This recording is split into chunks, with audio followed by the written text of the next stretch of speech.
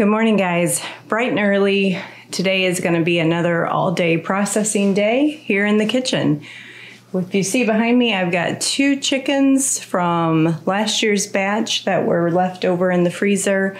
I am going to be roasting those today for canning, just plain chicken and maybe some chicken soups.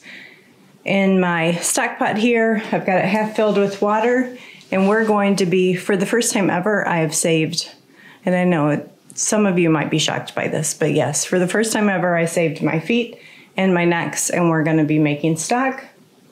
So I'm gonna get that going. I don't have time to process the feet right now, but we'll at least get the stock cooking. So I have, I think, 6.5 pounds of necks and like a little over 5 pounds of feet. My roaster is an 18-quart roaster, and a lot of you guys have asked to see me make my stock.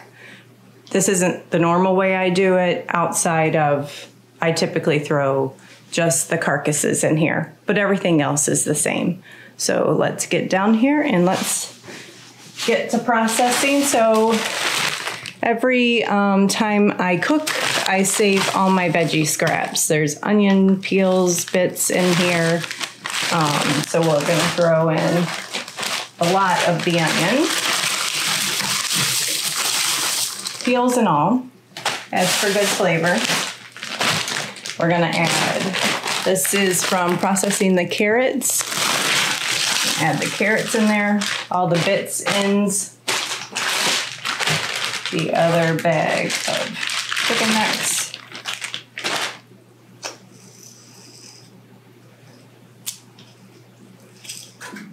Probably 8 teaspoons of peppercorns. Throw in probably 6 bay leaves.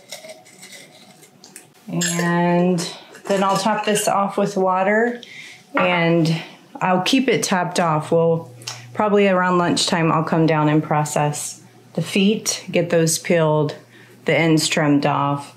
Oh, one more thing. Need to throw in a splash of apple cider vinegar.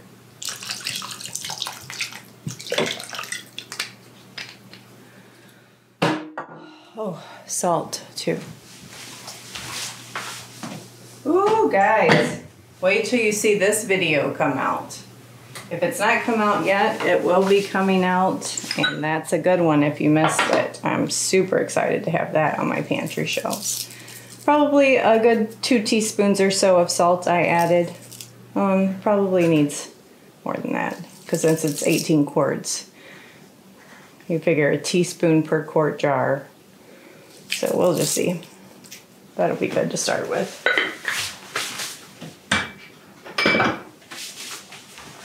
All right, let me get this topped off. Like I said, I will be back. We will be adding the feet to this. And I'm not sure if I'll bring you, it just depends how this goes, chicken canning video today, chicken soup, or what. But regardless, those carcasses, I've got another pot. Once I get the meat off of those, we have more veggie scraps and everything. We will be making more stock with that. So wish me luck. It's gonna be a long day, but I want to get as much as I can processed and put up. I really need to clean out my freezer. I'm already running out of room on storing my tomatoes for my big batch processing. So yeah, we're gonna try to get a lot done this weekend specifically. Thanks, guys. See you in a bit. All right, are you guys ready for this process? So I'm here with you, first time ever processing chicken feet. I've never done it before because it gave me the EBGBs, but we're gonna see if we can't figure out how to do this together. So what you have to do, from my understanding, is you gotta take the yellow skin off, which supposedly will peel off, and you have to cut the toenails off. So you blanch them for only a few at a time, for like 30 seconds. I've had this up to boiling and turned it down to simmer, and Then I've got ice water here that will shock them in. Once we can handle them, we'll work them. I'm not gonna go through that whole bag with you guys. Like I said, it's like 5 pounds of chicken feet, but we'll do the first few together and we'll learn together.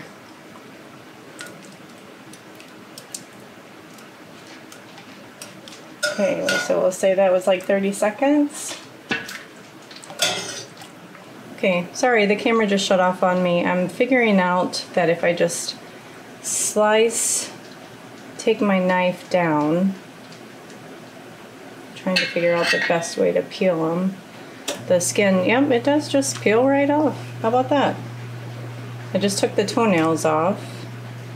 There's like a little knuckle digit in there. I'll do that one again on camera, the next one I do. Some people say that they don't peel them though, that they just throw them right in the broth. So I don't really know why other than cleanliness. But these came back to us really, really clean. And so far, okay, so I didn't get that knuckle off. So let's do that one together. Where did I put my scissors?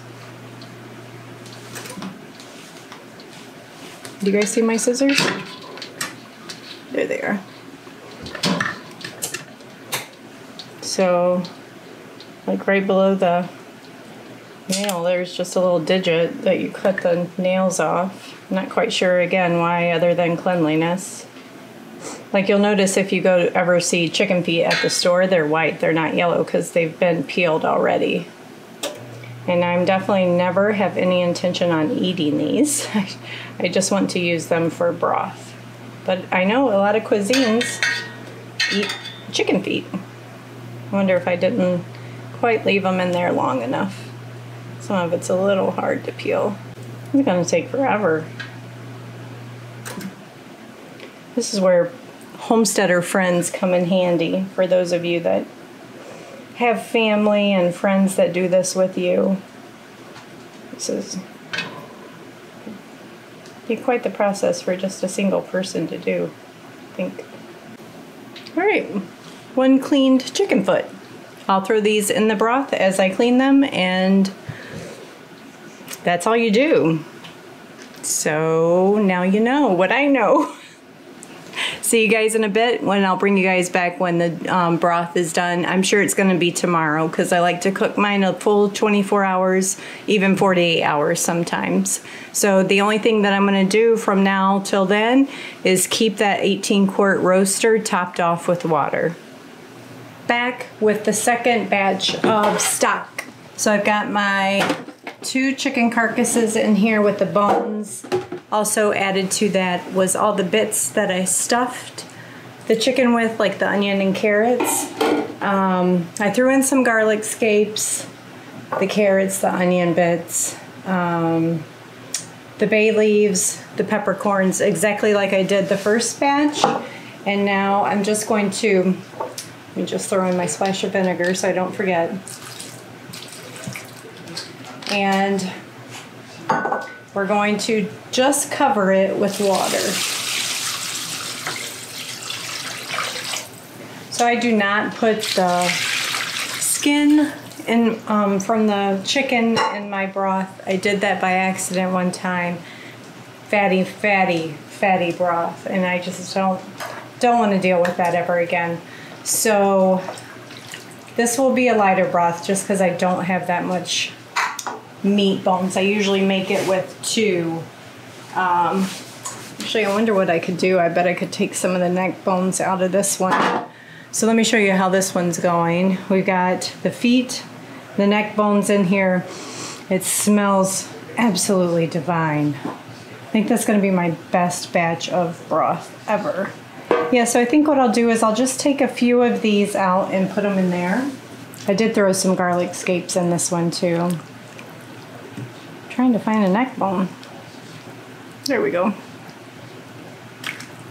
Oh, I know what I started to say. I only ended up using half that bag of feet just so I can save the feet for more broth during the winter. That's enough sharing.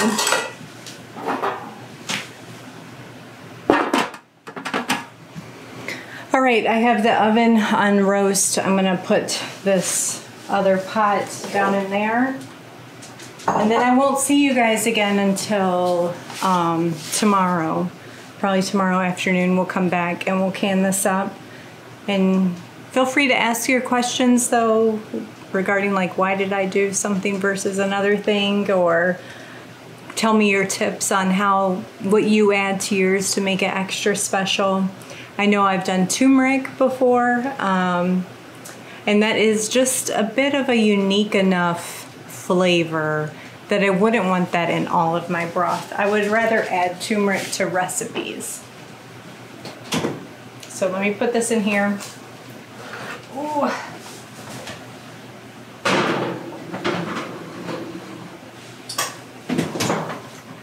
We are good to go. So I'll see you guys back here tomorrow while we jar it all up. I'll be also canning chicken at that time. Probably not including that in this video, but if you're interested in how I can chicken, I'll have a video coming out on that. So yeah, I'm done for the day, I think. Bread's made, broth's going, chicken's canned. So see you guys tomorrow. Good morning, friends. Welcome back to the kitchen. I just pulled out the oven chicken broth, which if you remember was the one I did with just the 2 carcasses from canning chicken, which I just filled the canned chicken. But I want to show you the broth, how it turned out for this batch. Lighten up, there you go. And looks super yummy, nice and rich. So what I'm gonna do is I'm being tricky and trying to figure out how to do 2 videos at once, specifically canned chicken, and then people always ask how I make my broth, so that's its own video, which you're watching today. So I've also still got the roaster going that has the feet and the necks for the majority in it. So I'm going to start canning all my broth now. I've got 2, 4, 6, 8, 9 pints of canned chicken, and I need to get canners going outside to get this off my plate today. So let me grab my jars and I'll be right back and I'll show you how I jar it up. Okay, so the first thing I'm going to do is just take out the bulk of the bits.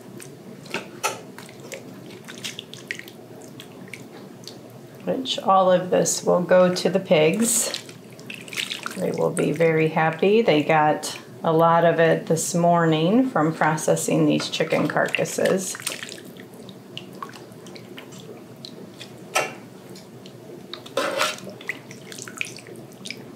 And you'll see like how much the bones break down. Throwing that apple cider vinegar in there is one tip that I learned to get the good marrow and everything out of your bones. Okay, that is all the bits. I had to get a bigger bowl pulled out. Now I didn't get everything, but I got the majority of it. So what I have is just a little sieve. I put that in my funnel, and then I just filter my broth through that to get any little bits out. And then I'll fill each jar. I'm doing pints with this batch. I'll fill each jar to 1 inch of pet space.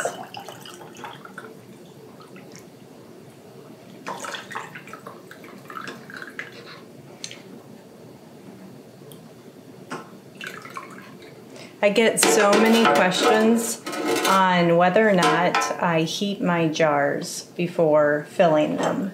The answer is no, not in the summer, because my house stays warm.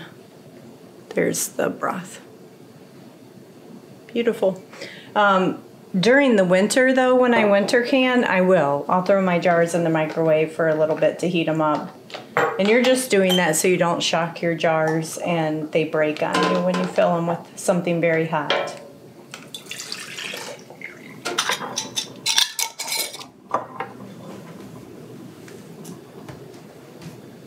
All right, awesome. That is 9 pints, exactly what my canner holds. So let's get those put in the canner. Loading them on the ground just because it's easier to lift this canner outside that way.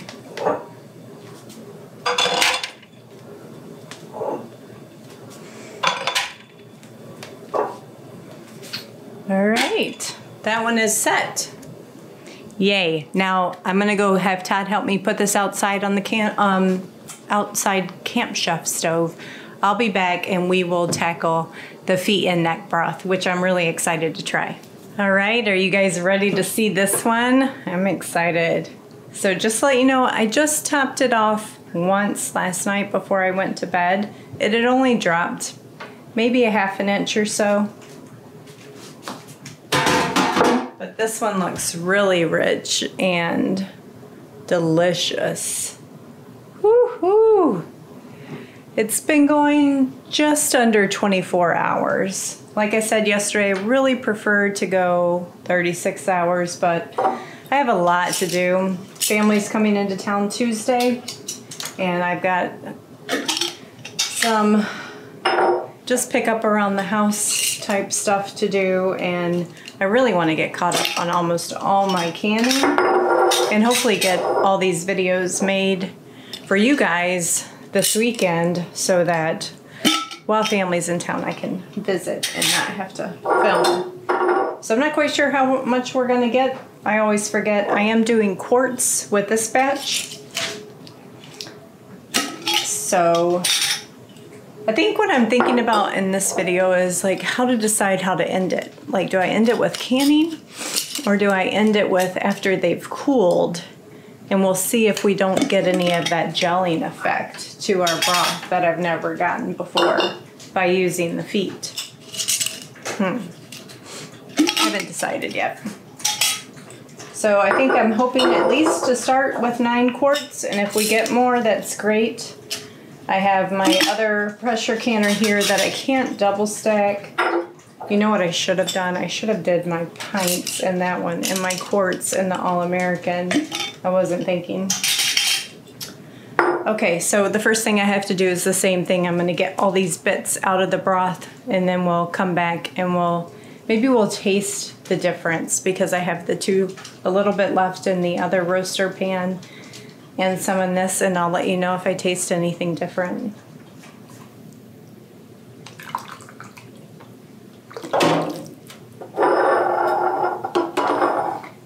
And if you are watching this during the month of August 2020 through maybe mid-September, we are running a t-shirt merchandise sale. T-shirts, hoodies, kids t-shirts. I'll leave the link in the description below in case you're interested. They're a little bit different than this. They're white lettering, several different colors for your choice.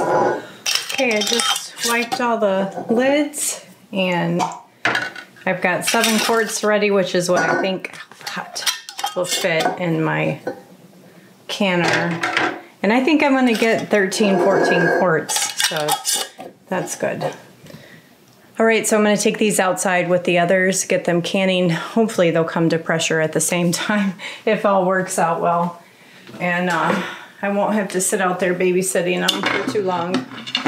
But, so yeah, I wish I could decide right now. It just really depends on how my day, guys, goes, on whether or not I'll end it with pulling them out of the canner or, wrong way, or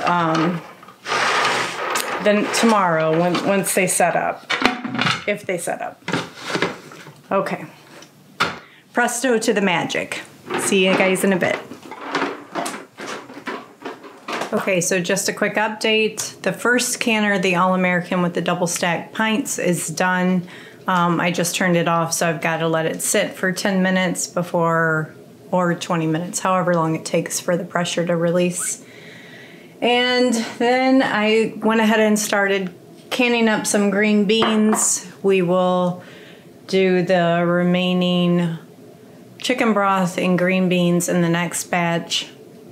And I've decided today's also going to be a salsa day, because I'm out of freezer space, you guys, in my freezer So I'm gonna go pull those up. I won't include that in this video. Just to let you guys know, I'm not gonna do a salsa canning video this year because I'm doing the exact same recipe that I did last year. So I will link here the salsa video that I did. It's a zucchini salsa, so it stretches your tomato base really far and it's super good. So I'm gonna do that. But yeah, it's going good. And that outdoor cooker, this is my first time pressure canning on it, and it's almost easier than indoors to maintain my pressure. Just turn it on low and it holds, so pretty cool. I'm very happy with that. That will be linked in the description too if you're interested in that Camp Chef. We're not affiliates, it's just something that we bought ourselves. So I will see you guys back when it's done. Okay. Hear that little ping, ping, ping. So I've got, let me get out of the way. I've got chicken broth in my pints right there. Chicken broth down here, the quarts, and all that chicken broth up there on top of the grill. Plus I got the 4 quarts of green beans done. So I don't think I need to wrap up this video, so if you have the opportunity to follow me on Instagram, follow me over there and I'll show a picture maybe tomorrow whether or not I get any kind of gel consistency from using those chicken feet. But I have a lot to do. I just brought in all the onions from our onion harvest. They're done curing. And I need to go pick up some flowers from the nursery for the wedding reception thing. Not reception, but rehearsal dinner that we're hosting here this week. So thanks guys for watching, following along. If you have any tips or comments on using those chicken feet and necks, leave them in the comments below. Otherwise, I'll talk to you guys later.